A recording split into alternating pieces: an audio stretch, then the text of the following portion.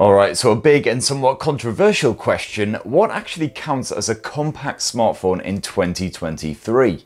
Well, the definition of a mini mobile is getting broader all the time, because these days sniffing out a smartphone that isn't an absolute whopper is about as easy as teaching James Corden how not to be an annoying cockwomble. Smartphones under 6 inches are pretty bloody rare these days, but I swear to God they do actually exist. And technical innovations mean that we also have bendy blowers these days, which can easily be stashed in a pocket, a bag, or, well, wherever you fancy shoving it. So here's a lovely wee roundup of some of my favourite compact smartphones right now in 2023, and for more on the latest and greatest tech, please do poke subscribe and ding that notifications bell.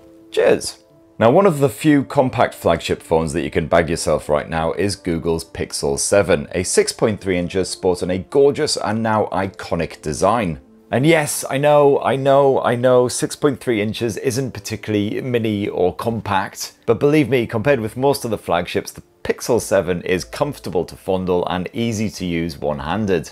One of the highlights of the Pixel 7 is that 50 meg primary camera sensor, which is capable of capturing gloriously natural shots at any time of day, although you don't get the excellent telephoto shooter that Google reserved for the Pixel 7 Pro model. The Pixel 7 is powered by Google's fresh Tensor G2 chipset, which offers an incremental improvement over the original. It's no Snapdragon 8 Gen 2, and the Pixel can occasionally get rather toasty under pressure, but it will generally handle everything you need. As for the media chops, well, this flagship serves up some stunning AMOLED screen tech and a respectable stereo speaker setup. And then factor in the wireless charger and the fact that Google supports its smartphones for years and years and years, and of course those excellent Pixel exclusive features, and you've got yourself a brilliant all-round blower which costs a lot less than most other flagships. But no worries if your money's too tight for that Pixel 7 shenanigans, because you can always save yourself a few quid and bag yourself a Pixel 7a instead. Despite its cheaper asking price, the Pixel 7a is almost just as good as the Pixel 7, with the added bonus that the display is a dinky 6.1 inches. Although those fatter bezels surrounding the screen means, to be fair, it's not really any smaller. Those materials aren't as premium, but the Pixel 7a looks just as stunning as its flagship bros, and the hand feel here is truly magnificent. The brains of this mini mid-ranger is once again the Tensor G2, and yes, this does once again mean that the phone gets a bit warm to the touch at times, but the Pixel 7a can happily run anything you chuck at it, even games like Genshin. That OLED screen is another 90Hz slice of eye-pleasing heaven, while the stereo speaker setup ain't too shabby. And the software side is just as satisfying, with those same stock Android vibes, the same excellent security and privacy features, and years of updates to look forward to. Plus, you will struggle to find a better smartphone snapper at this sort of price. Between the fresh 64 meg quad bay camera sensor and the Tensor's slick image processing smarts, you will once again be treated to great looking pics, even in some pretty rough conditions. However, sadly, battery life ain't as great here on the Pixel 7a as it is in some other phones in this roundup, including the excellent Zenfone 10, which doesn't just last for longer, it's also more compact. This sub 6 inch smartphone is absolutely adorable and easily the most miniature mobile of 2023 so far, boasting glorious hand feel and effortless one-handed action. In fact, the only problem is it's so dinky and lightweight that occasionally you'll have it in your pocket, you'll be strutting your way down the street, and suddenly you'll do the whole trouser slapping. Oh bollocks, where's my phone? Someone's nicked my phone. Oh no, wait, no, it's still in there.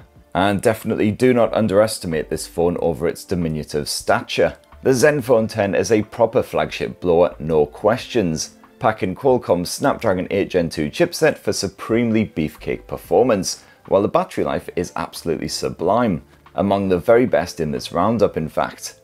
I'm also a fan of the super sharp, eye-poppingly bright OLED screen and those surprisingly punchy speakers.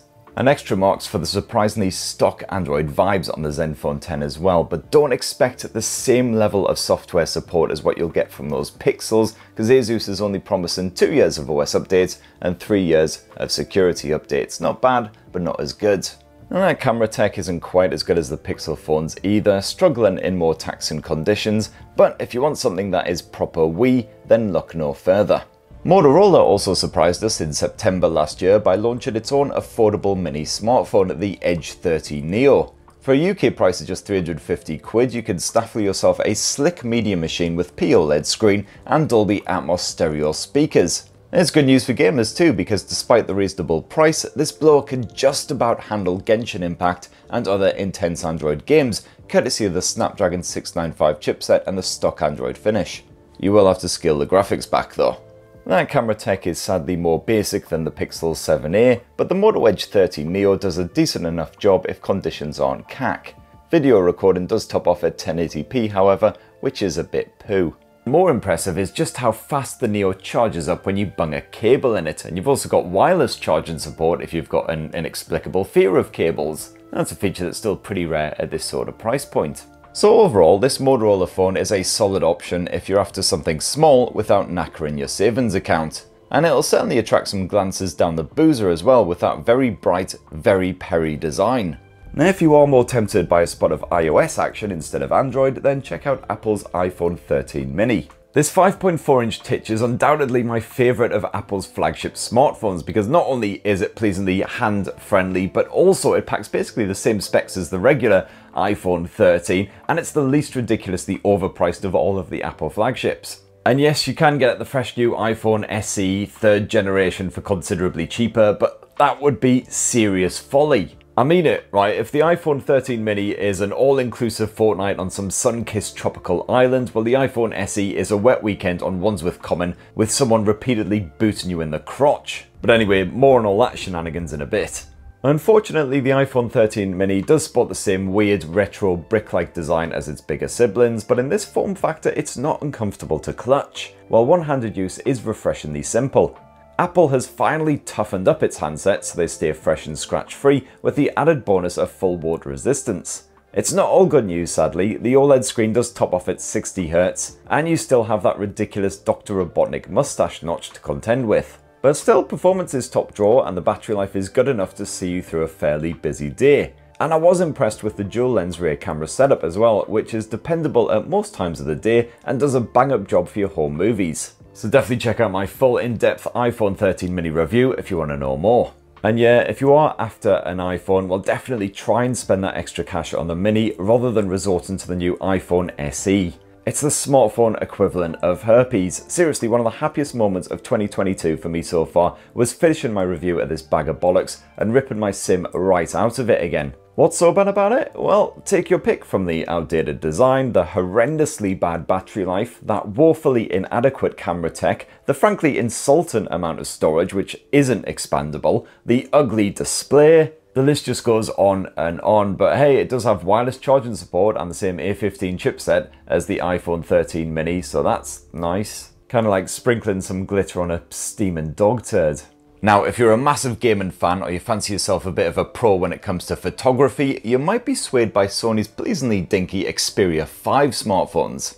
The Xperia 5 Mark IV is a more compact 6.1-inch version of the Xperia 1 flagship. You've got almost the exact same hardware, including another stunning cinema-wide 120Hz OLED screen, with bugger all notches or floating Apple turds obstructing your view. Plus, Sony's usual upscaling smarts can bring low-res video to life, boosting the contrast and resolution for more lifelike results.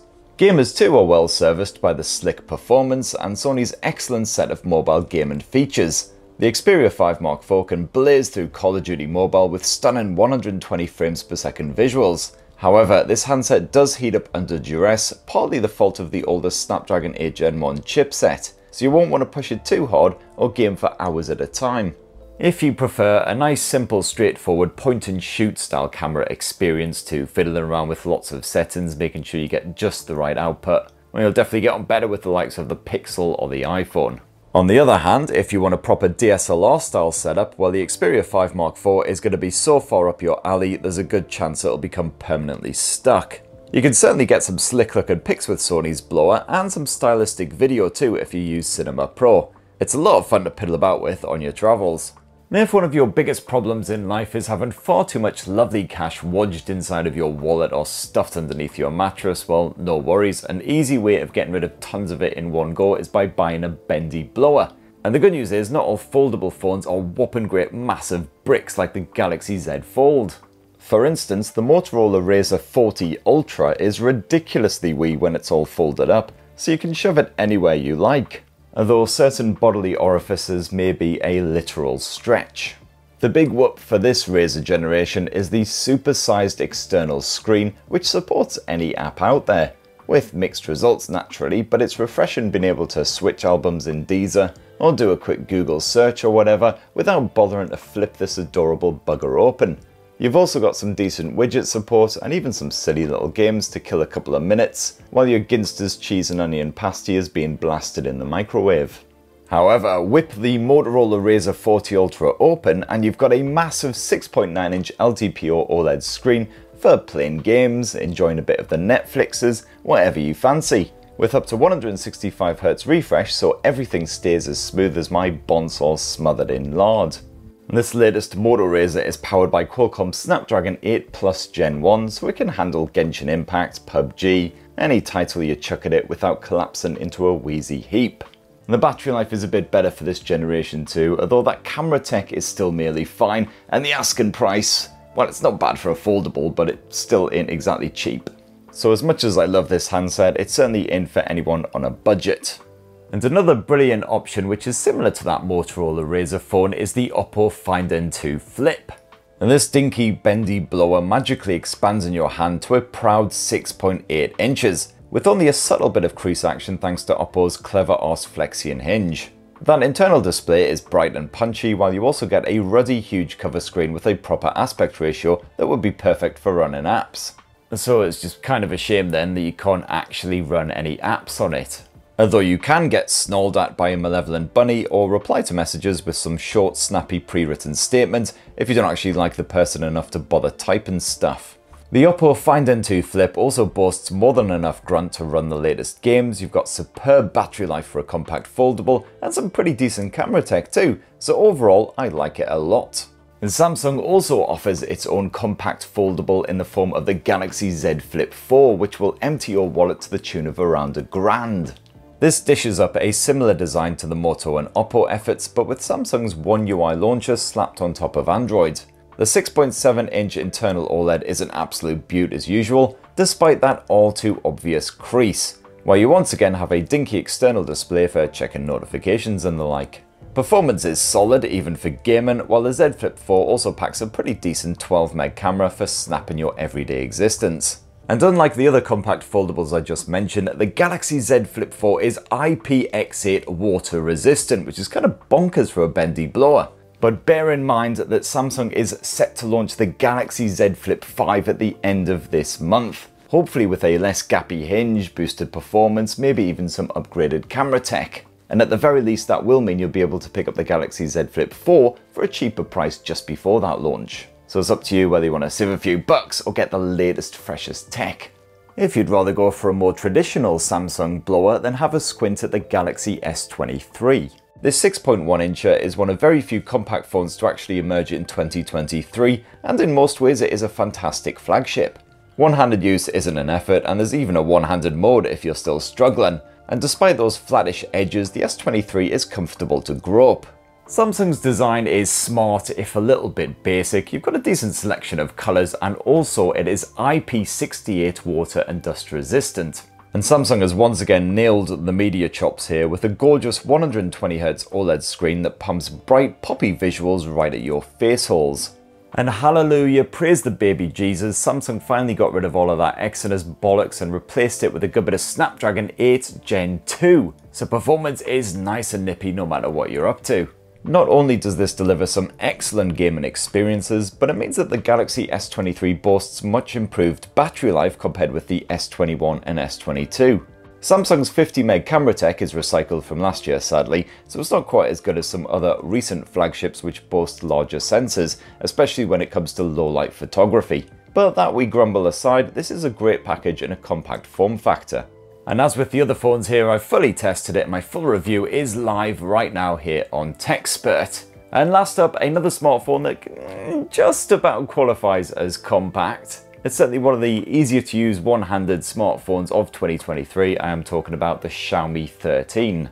That glass design is hardy and also miraculously smudge-proof with a lovely light green finish. And when you flip it over, you can't help but fall in love with that 6.3-inch 120Hz OLED display, which spaffs out crisp, punchy visuals complete with HDR10+ and Dolby Vision streaming support. And the Xiaomi 13 is once again powered by Qualcomm's Snapdragon 8 Gen 2 chipset, so that performance is just mwah, and a little bit of ooh, boosted by loads of great tools and features to help keep gamers ahead of the competition. And even when you lean really hard on the Xiaomi 13 by boosting Genshin Impact's graphics to top levels, that cooling system keeps things from getting toasty.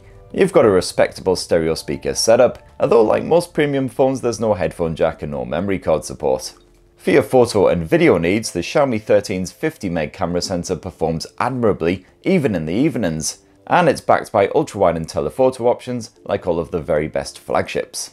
And that right there, my lovelies, is my full roundup of the best compact-ish phones you can grab yourself right now.